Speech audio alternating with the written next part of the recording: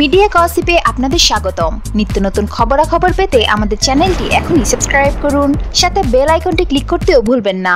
ইসলাম প্রতিষ্ঠার জন্য মুক্তিযুদ্ধ করিনি, আকবর হোসেন পাঠান ফারুকের এমন বক্তব্যকে কেন্দ্র করে তার বিরুদ্ধে ধর্ম অবমাননার অভিযোগ ওঠে।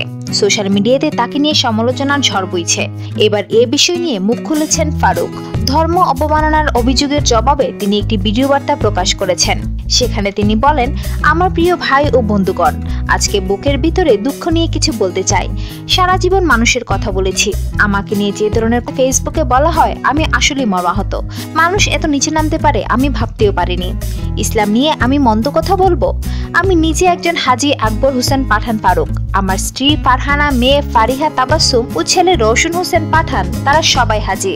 একটি মসজিদ আছে আমার নিজের, এটা আমার বড় দাদা দিয়ে গেছেন। সেই মসজিদের জায়গা হলো 30 বিঘা। মসজিদে যে অঞ্চলটুকুতে মানুষ নামাজ পড়ে শুধু সেটাই 5 বিঘা। ওই মসজিদের মুতাওয়াল্লি আমি। নায়ক ফারুক আরো বলেন, আমি একজন মুসলিম।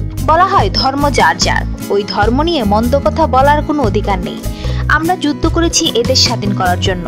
পরাধীনতার যে শিকল মানুষের গলায় দিয়ে দেওয়া হয়েছিল, সেটাকে ভেঙে চুরে 30 লাখ মানুষের বুকের রক্ত দিয়ে বঙ্গবন্ধু ডাকে এদের স্বাধীন করা হয়েছে। আপনাদের কাছে অনুরোধ জানাই, কাউকে হেয় প্রতিপন্ন করার চেষ্টা করবেন না, এতে কোনো ভালো ফল পাবেন না। আমি তেমন কোনো কথাই বলিনি যেটা কোনো ধর্মকে আঘাত করতে পারে। আমি যদি বলে থাকি, উপরে রাব্বুল আলামিন সাক্ষী আছেন। বিশ্বাস করুন, আমি এই দেশের মাটিকে ভালোবাসি, সব ধরনের মানুষকে ভালোবাসি। কে হিন্দু, কে মুসলমান, কে খ্রিস্টান, কে বুদ্ধ, আমি এগুলো ফিল করি না, কারণ আমি একজন মানুষ। চিত্রনায়ক ফারুকের এই ভিডিও বার্তাটি অনেকের ফেসবুকের ওয়ালে ঘুরছে।